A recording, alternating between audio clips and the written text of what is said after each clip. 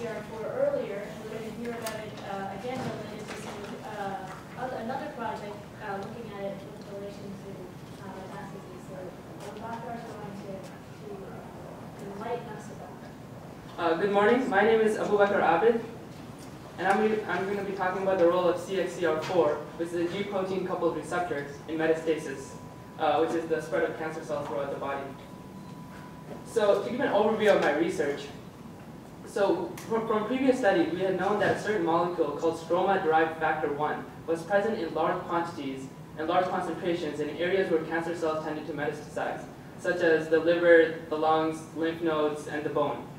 So we also knew that the receptor called CXCR4 was the target of this molecule SDF1. Based on that, we hypothesized that CXCR4 was responsible for the ability of cancer cells to undergo metastasis. To test our hypothesis, we used a technique known as Western blotting to determine the protein concentrations of the protein that we were interested in. For example, we were interested in the ERK pathway, which follows from the CXCR4 receptor. It's downstream from that receptor. And from our results, we determined that although CXCR4 might not be directly responsible for metastasis, a similar receptor called CXCR7 may be. So what are G protein coupled receptors? G protein coupled receptors are receptors that are involved in signal transduction pathways that relay messages from outside the cell to inside the cell. The pathways begin when a ligand, in our case SDF1, binds to the receptor. When it binds to this G protein coupled receptor, the receptor undergoes a conformational change and activates a G protein that is located nearby on the cell membrane. The G protein in turn activates secondary messengers such as cyclic AMP, which disperse throughout the cell and amplify the message brought by the ligand. The messengers in turn activate transcription factors inside the nucleus. These transcription factors in our case included snail, slug, and twist. And these transcription factors cause protein expression that can change the structure of the cell.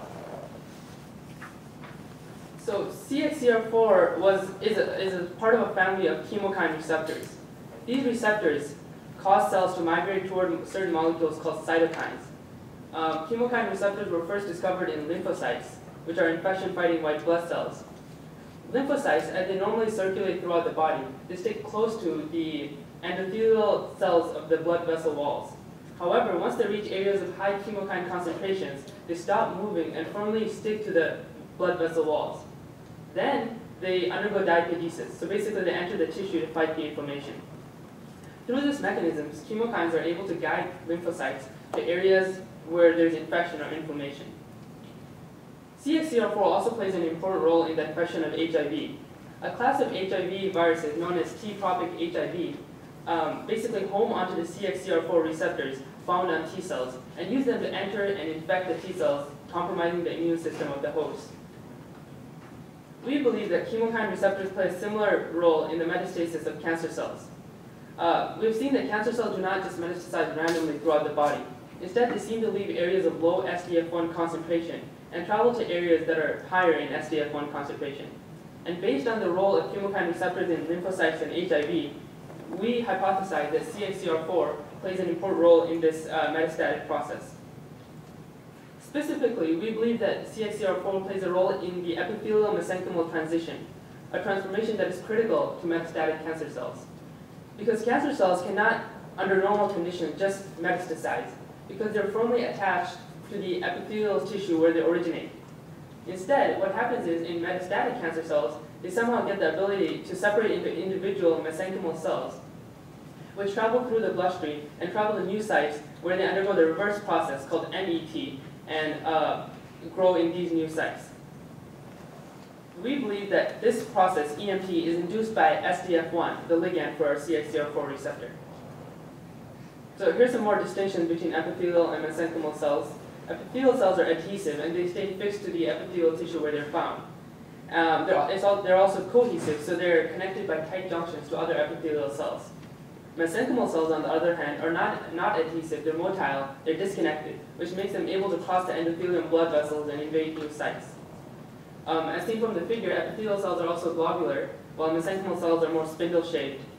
And the characteristic that we used to differentiate between them in our Western blots was that epithelial cells express high concentrations of a protein known as E-cadherin. while mesenchymal cells tended to express higher concentrations of N-cadherin and vimentin. So again, the purpose of our project was to determine if there was some association between the activation of the CXCR4 receptor and the onset of characteristics induced by EMT. And based on the role of the CXCR4 receptor in other types of cells, lymphocytes and HIV, we predicted that yes, EMT would be caused by the activation of the CXCR4 receptor. So in our research, we used a number of different cell lines, but the 6 that yielded the most significant amounts of data were the 6 shown here. The first two, H292 and H322, were actually lung cancer adenocarcinomas. TU686 was a head and neck cancer squamous cell carcinoma, while the last 3, 801C, 801D, and 797, were basically lung cancer large cell carcinomas. Also of significance, the first 3, H292, H322, and TU686, were epithelial cells with limited metastatic potential, while the last 3 were mesenchymal cells that showed an EMT phenotype and had a very high potential for metastasis. And so 801C, of these 3, 801D, 797 had the most potential. So again, the main technique that we utilized was Western blotting. To do this, we first conducted a protein assay to determine the concentration of proteins in the cell line that we were interested in. Using that, we loaded equal amounts of protein in our wells to do gel electrophoresis. And in gel electrophoresis, we basically separated the proteins that we were interested in. Then we transferred the proteins from the gel to a nitrocellulose membrane. And then we blocked the membrane and added primary antibodies targeting the specific proteins. And then we added secondary antibodies to target the primary antibodies. The secondary antibodies were linked to a luminous enzyme called ECL. And through this, we were able to develop a film that showed the location and concentrations of the proteins. So what did we find? Initially, we wanted to look at whether SDF1 activated the ERK pathway. So the ERK pathway is downstream of the CXCR4 receptor. And if it was activated, we'd know that the cell was undergoing EMT. So first, we wanted to make sure that the serum itself would not have growth factors that activated the ERK pathway. So we grew our cells, the different cell lines, in different concentrations of serum and saw whether that would activate the ERK pathway. We found that as long as we use 1% serum or less, the ERK pathway would not be activated to a significant extent, as seen from the Western blot. The black is faded.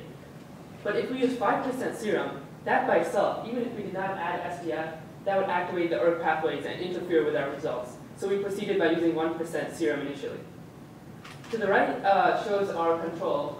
We use beta-actin and beta-tubulin as our controls since they're expressed equally by cells under most conditions.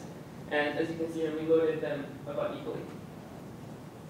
And as another control, we looked at the total ERK and total ERK that was expressed in each of these cells. Because the total ERK was expressed equally, we knew that the phosphorylation really happened because of the SDF or growth factors found in the serum. But then we continued using 1% serum with our experiment, but we ran into a couple of problems. First, there were some proteins like E-cadherin that were expressed equally no matter what conditions we grew our cells in. We expected E-cadherin to not be expressed as highly when we added SDF, because SDF would cause cells to undergo EMT, and E-cadherin was a characteristic of epithelial cells. However, this was not the case. E-cadherin was expressed equally in all cell lines and in all conditions.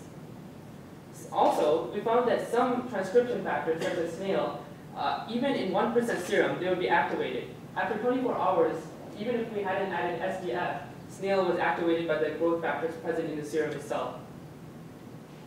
So, in order to combat those two problems, first of all, we decided to use more metastatic cells, 801C and 797. So this would, we hope that we would find more potential for EMT.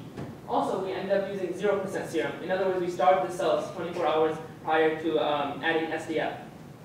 So what did we find here?